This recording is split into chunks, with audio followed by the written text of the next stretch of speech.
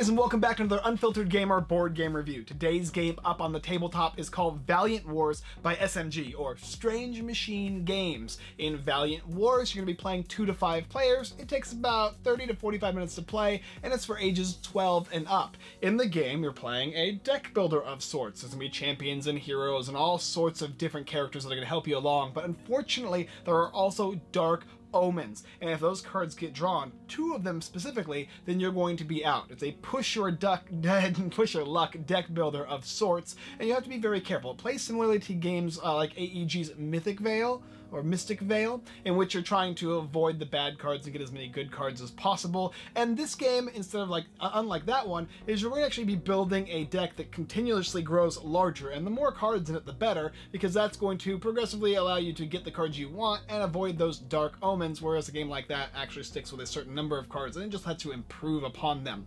This game is going to give you 10 cards. You get soldiers, you're going to get the 2 dark omens, and then you're going to get gold cards, making up a 10 set deck, which you're going to shuffle up and draw and draw and draw, and avoid getting the dark omens. If you get 2, you're out of the game for that round, and if you're not, you'll be able to purchase more champions and or soldiers or gold. However, you're also going to be competing for different areas in the game, and if you gather those areas, you're going to get victory points. 10 is all you need to win, but each of those cards comes with a drawback, and as you get 3, 6, and 9 victory points, you're going to get additional dark omen cards to put in your deck, making it even more likely for you to fail. Anyway, let's go ahead and take a look down below, and I will show you how to play the game, and then of course what I think about it right after with my review. So here we have the game Valiant Wars by SMG, and I've set it up for 2 players, but you can go up to 5 if you'd like. It's the same setup regardless of the number of players. Just make sure that every single player gets 10 cards. These are what are included. You're going to be getting a deck of cards that are basically considered the hero deck. There's going to be different things like necromancers or lunar witches, different heroes, wing knights, apprentices, and so on and so forth. There's probably like 30 different types of cards roughly in there. There is a soldier deck, and these guys are all free. They have a value of 1 sword, and treasures cost 1, and they have a value of 1 treasure. These are Dark Omen, and you'll be getting these every single time you get these cards here, every time you get 3 of these cards here, and that is basically something you do not want to get, and if you can avoid getting them, which is not really possible. If you could avoid getting them, that'd be the best thing. So hopefully when you draw, you don't get any at all. This is the village deck or castle deck. There's all these different types of cards in here. You're going to go ahead and shuffle this deck and make sure that you turn it up and so people can see what the top card is. This will give you victory points as well as negatives for getting them because they're going to go into your deck as well. And these will represent the victory points you're going to get throughout the game. There's 3s and 1s and even 5s because you need a total of 10. Deal out 5 of these cards from the hero deck, out face up so people can see them, and then take your 10 cards. Every player is going to get 5 treasure cards, 3 dark omens, and 2 soldier cards, which means you're going to get 5 of the gold currency, 2 swords, and then these 3 cards, which are not good because when you get 2 of them, you're in trouble, but they also come with gold on them, so they're going to help you purchase items as well throughout the game. The game also comes with the rulebook, which is very easy to understand, as well as, of course, it has a guide for each of the characters and how they function in the game, so not only do you get to know what they do here, but a little more in-depth information in the rulebook, as well as, of course, the box for the game itself. And that is pretty much what you get in the game Valiant Wars. Let's go ahead and take you down below. I will show you how to play a couple rounds of the game, and then we'll come up and I'll give you my review. So back down here, we've got our 2 players set up. We're going to take each of the players' decks, and we're going to give them a good shuffle. Remember, you want to make sure you give them a good shuffle, specifically because you do not want to get your Dark Omens too close together. If you do, you're going to have a bad time. Just like in Mystic Veil, you want to avoid those nasty Pestilence cards, I think they're called. And after you've done a good shuffle, then the game is actually going to be played simultaneously, which is a fun and interesting twist on deck builders, of course. So we went ahead and shuffled both of these decks here and placed them out next to the players. And we'll go ahead and set them down there so you can get a good look at the top area, because this is where we're going to be laying them out. And everybody's going to go 3, 2, 1, and flip over the first card. And then at any point in time, players can choose to stop. They can say stop. And when they do that, that will allow them to purchase before anybody else. The first person to call it is the first person who gets to take any of these, or the treasures for 1, or even soldiers for 0. You can only purchase 2 cards regardless of the combination though. Otherwise, if you wish to continue playing the game, 3, 2, 1, and then a flip again. And just put them to the side of your top area of where your deck is, and you're gonna keep going. 3, 2, 1. Ooh, nice. This is exactly what we want. 3, 2, 1. Oh, we came up with a Dark Omen here, which means if this player gets another Dark Omen, then this player is going to bust. And you never want to bust in this game, because if you do, you lose your turn and you cannot purchase. This player over here is doing just fine, though. He's got 3 currency and 1 of the swords here. Let's go ahead and go again. 3, 2, 1, and flip. Oh, now both of them have a Dark Omen. So do they want to keep going, or do they want to stop? Well, let's go ahead and go one more time and just see what happens. 3, 2, 1. Stop, and then stop. So they're both done now. And that might have been a good call, because maybe the next one was a Dark Omen. Just happened like that. And oh, they both were Dark Omens, so they both made a really good choice in this matter. Because this player said stop first, he's going to get a buy first, and he's got 1, 2, 3, 4, and 5 currency and 1 sword. So let's go ahead and see. We have these are costing really rather cheap, anywhere from 5 to 0 here. 4 and 1, we'll go ahead and take these guys here. That's a White Knight. It has a symbol here which can interact with other cards. It has 3 swords on it, and it gives you +1 sword for each of your face-up cards that have this symbol, which is this one. So that's actually very beneficial. Just go ahead and put that next to your deck, as well as this one here. When you play it down, target player gets to draw a card. It can be used as an attack or a benefit to you, depending on what time in which you're playing it. I believe that you're going to add more cards to the stack here. That's one thing the rulebook doesn't say specifically, but I think when you buy them, the next player gets a chance and you refill this. But I could be wrong. You might not refill it. Go ahead and check the rules specifically to find out. They'll probably have an edit by the time their campaign is up. 1, 2, 3, 4, and 5, and 1, so the same thing.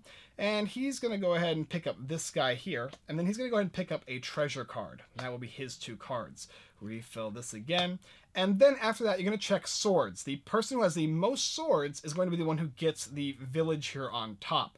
This player has 1 and this player has 1. So in this case, it is a tie, which means that this will stay here until the next round. So you're going to basically be fighting for it again, but now you'll have 2 additional cards in your arsenal to go ahead and do so.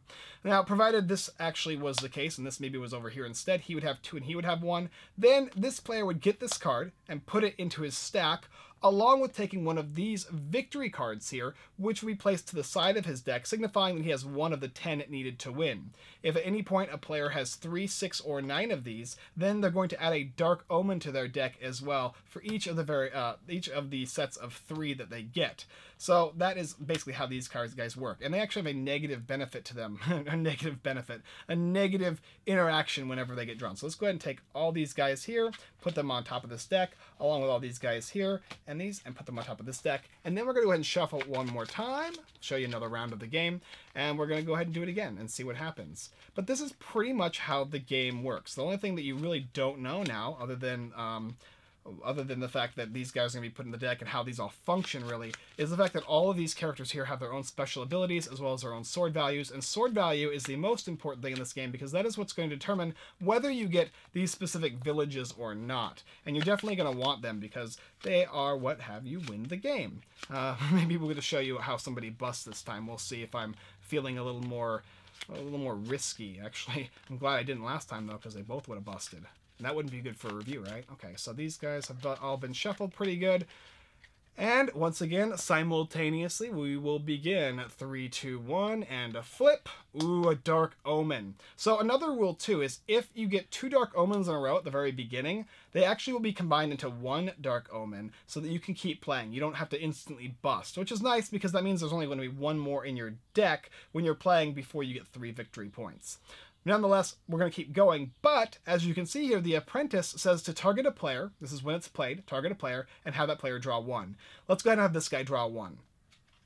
Oh, 2 Dark Omens, which means that these guys get combined, and the game will now continue. 3, 2, 1, and a flip. 3, 2, 1, and a flip. 3, 2, 1, and a flip. Ooh, 3, 2, 1, and a flip. Ooh, now he's got 1 dark, and he's got 1 dark. Ooh, let's go ahead and go one more time. 3, 2, 1. Okay, that's good. Should we stop there? No, I'm feeling risky. Let's go one more time. Ooh, we're still going good here. Do I want to keep going? Sounds dangerous. I won't do it. If I did, though, what would have happened? Oh, he would have been fine, though. Okay, so he would have busted, actually. But luckily, we didn't go ahead and go again. Busting is very simple, right? You just lose. You have to wait till the next round. So, this person said stop first, this person said stop second, and then we rinse and repeat and buy stuff. 1, 2, 3, 4 gold. He's got 3 swords plus 1 sword for each of these cards that are stacked here. So this is going to be 3, 4, and 5. So there's, 5 and 6 and 7 total. This guy here only has 2, which means he is going to actually win the village tile here, as well as a victory point. Very, very nice. He's got his 4 currency, so he can go ahead and purchase, let's see what he wants to do here. He will purchase this Lunar Witch, and he'll also go ahead and take a treasure. And this player over here, he's got 5, so he will actually take this hero here, which can't be flipped or the target of any effects. Certain cards can actually have you flip a character over, and in which case that character is not of any value at all. And then he can also go ahead and purchase a free soldier. And that's the basic idea of it. These are going to get shuffled back into your deck, along with the cards you just purchased, and any cards that you might have gotten, like the village tiles here. And you're going to keep going up until the point somebody gets to 10 victory points. As you can see in this deck here specifically, there's villages, there's cities, there's farmlands, and there's castles. And all of them have a range of different victory points that can help you progress throughout the game. And you never know what you're actually going to end up getting. And of course, the better valued ones are going to give you some kind of negative effect compared to, this one here is only 1 victory, but it's -1 whenever it gets drawn. This one here is 3, but it's -5 whenever it's drawn, making it very less likely for you to continue. It's a good catch-up mechanic for other players who are a little farther behind. But that is the game Valiant Wars. That's how it is played for the most part.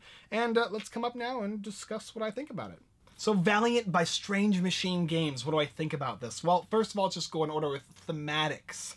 Thematics? Theme? In the game, you're playing as a noble lord of the land of Valiance, I believe, and you're trying to gather an army after the collapse of the world, trying to restore order, gaining these villages and towns and farmlands and castles and all that good stuff, and having the larger military force than other players. However, there's dark omens of the world in collapse and chaos that will be drawn, or things you're going to be thinking about, which are these guys here, and as they get picked up, you're going to suffer that mental strain. And it does work thematically as the game goes. This is a very stressful, aggressive deck builder because you're pushing your luck really tightly. You get one of those things and now you have to really decide if you want to push it again. Whereas a game like Mystic Vale, I think it goes 3 times.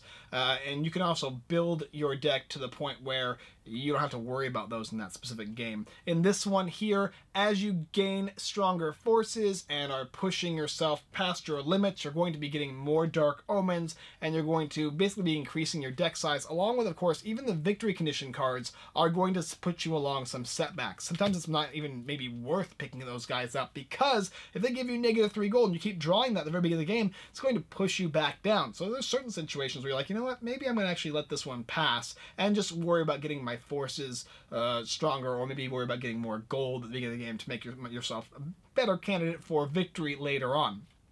This game is a lot of fun. If you like Mystic Vale,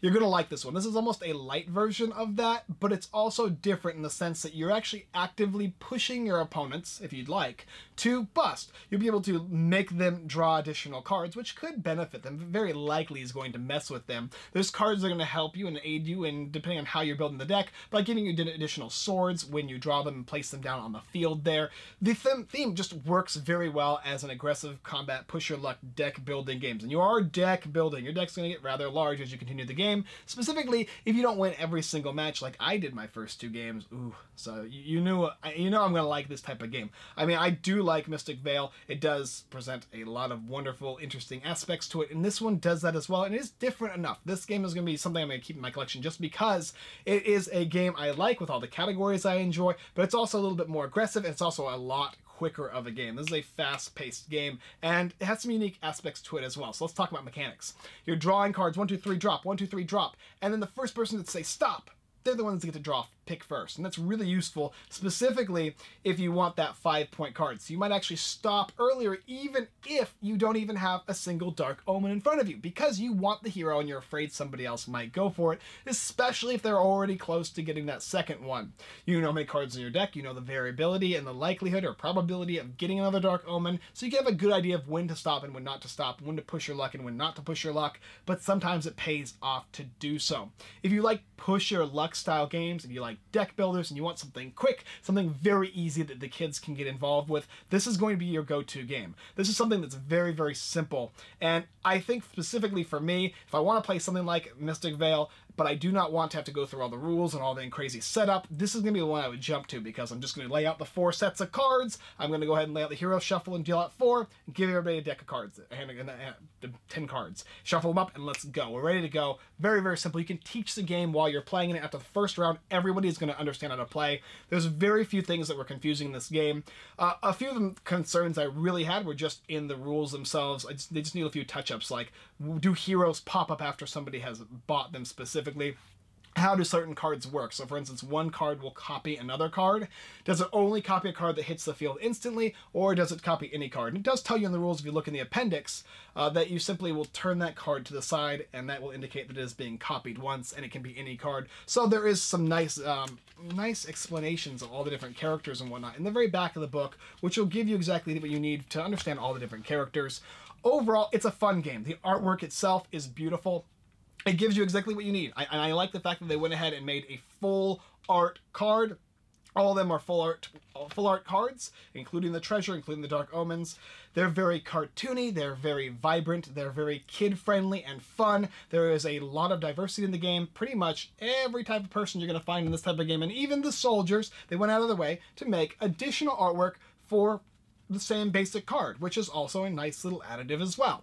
I am in love with the artwork, in fact. It's just really, really fun and really kiddie. Now, is it like the most highly detailed and whatnot? Probably not, comparatively to some of their games like Robotech and whatnot, where that's more realistic 80s, 90s cartoon style, where it's got all the everything. This one's more going to be like Naruto / Bleach type of artwork, but I really, in fact, this one reminds me of Renoir Zora. Maybe some kind of likeness. Maybe there's some Easter eggs in this. Anyway, the game's fun. If you want a game like Mystic Vale, but you want it for more, you want it like quicker, and you want it to be a little more aggressive, and you want something that is lighter and easier for kids to pick up, this is the one I would suggest for you. I really like this game. I have no qualms about it specifically. There are certain people who don't like the luck factor and the fact that you're going to be drawing and pushing your luck, and sometimes it's not going to go well for you. And even the fact that some of the cards will negatively interact with you. So for instance, getting these villages and cities and whatnot, you may never even draw them, oddly enough, and you can actually win each and every round. For the first 2 games, I literally never had to deal with losing any of my villages or cities that were up for battle. So that can happen too, which can be kind of frustrating for people who don't like this type of a game. But if you're going into this is what to expect anyway, and you probably already know that. Anyway, definitely take a look at Valiant Wars down below in the description. It's on Kickstarter if you're interested. I recommend this game, and you know who you are if you want it. Alright guys, thanks for watching another Unfiltered Gamer board game review. If you like this video, check out the rest of our videos here on YouTube. Like, subscribe, and comment. It does help, and we do greatly appreciate it. As well as taking a look at Valiant Wars down below. Now I'm getting the name of the city and the name of the game confused. It's on Kickstarter.